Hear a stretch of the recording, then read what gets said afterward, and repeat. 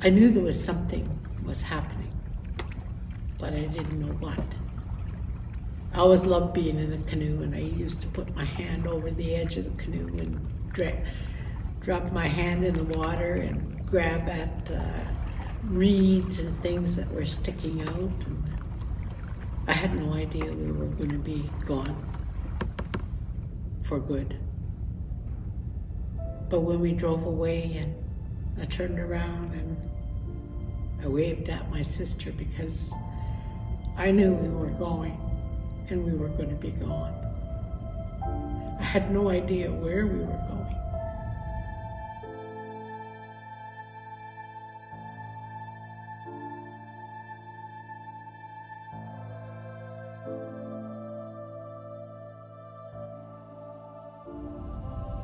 It's still very emotional for me to go back to that place.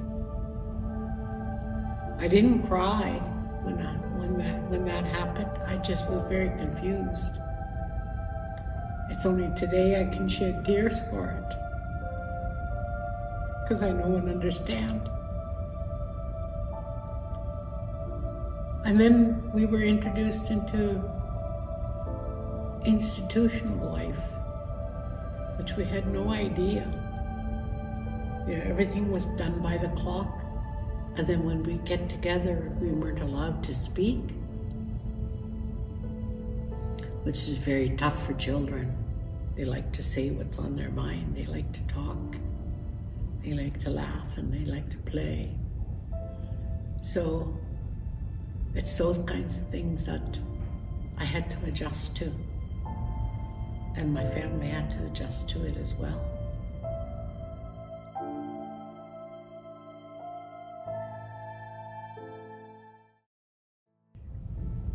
For a long time, I did feel very lonely. And I would be in my bed, and I'd pull my sheets over my head, because I didn't want anybody to hear me crying. But I could hear them, because I wasn't the only one that was doing that. And that, I knew that was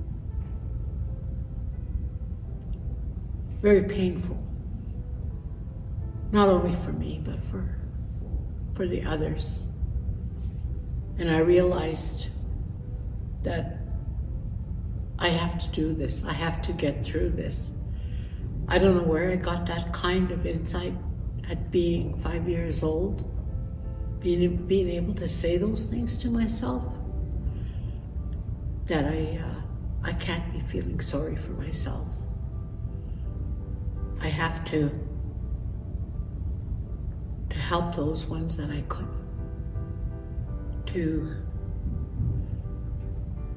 Sometimes I would get out of bed and I'd go and hug them, or they'd come over and hug me, because everybody knew. And just to share some warmth and some love for each other. But I realized I had to be strong. I had to start not letting that bring me down. Creator was always guiding me. Creator was always guiding me to what I needed. And I'm glad that I accepted that and let that be my guide. Because we as human beings want to laugh. When you're children, you want to play, you want to laugh, you want to dance, you want to sing.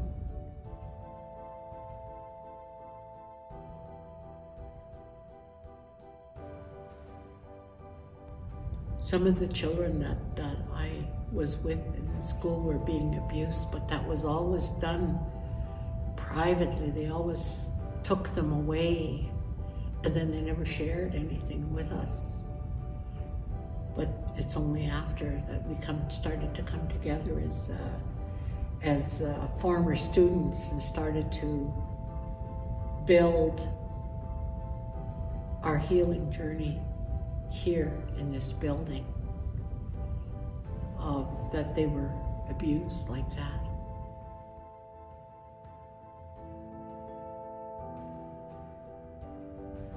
The evidence keeps rising. Like when they discovered the over 200 internment of children in the Kamloops area, all those remains being discovered. They rose again. They came back in their way to remind the people of this very tragic history of the residential schools and what went on in the residential schools. The story kept growing. And it was after we had started the healing journey that part of the story came to light. I do believe spiritually that Creator knew we were ready. We were ready to deal with that. We still had to come together. That seemed to be our way of dealing with this. It is the truth. Canada has started a movement, which they had funded, called Truth and Reconciliation. Well, we had to continue to remind them we can't have reconciliation. We have to have truth first.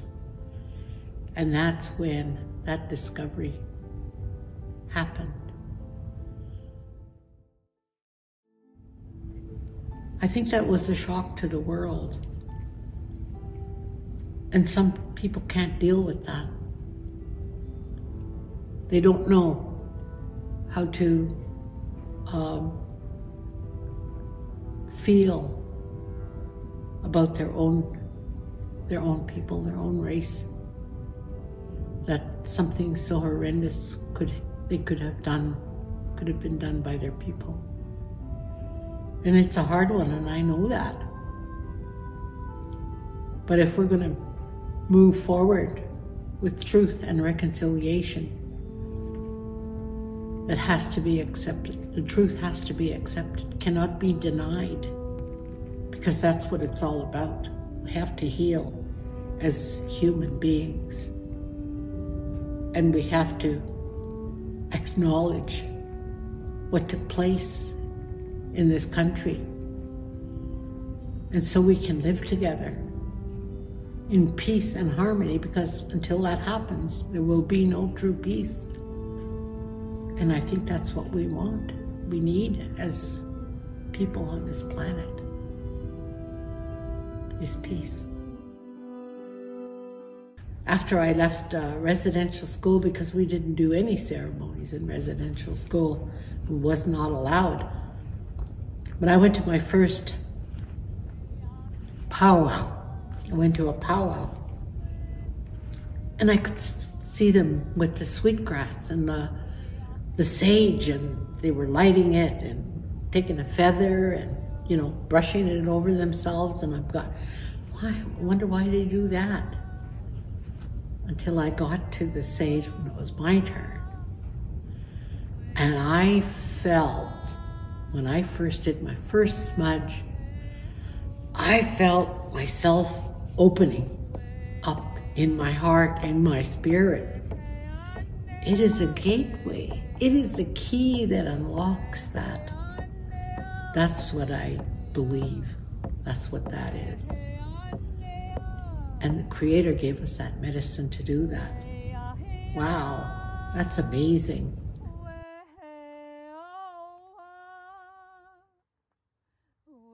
We as Indigenous people had to learn our ways again. Many of us that had attended residential school had to learn our ways again So it was a journey of discovery.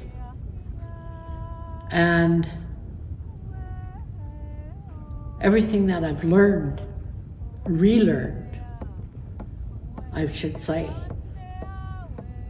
has been helpful to me. And I've been able to embrace the ceremonies. So we can't do it alone.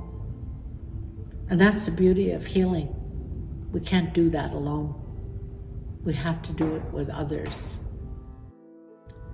The tools that we use for Indigenous people it's our sacred medicines, and it's also our stories that we tell in circles, because circle is very powerful. It's a powerful place to be when people sit in a circle and share their experiences and their story, because it's not just words, it's the spiritual aspect of the ceremony. And part of that is the respect that we hold for creation, Mother Earth, because Mother Earth truly is our mother. We get our existence, we're able to live because of the earth, because of the air we breathe, the water we drink, the food we eat is from our mother. That concept, in a very respectful way, will open things within us that will always help us. I'm so grateful to Creator for bringing people together so that we can meet each other and we can look at life and share our experiences and move towards sharing a world that is beneficial to everyone in the same way, so that we can gain that experience of true joy and love. I'm so grateful for that.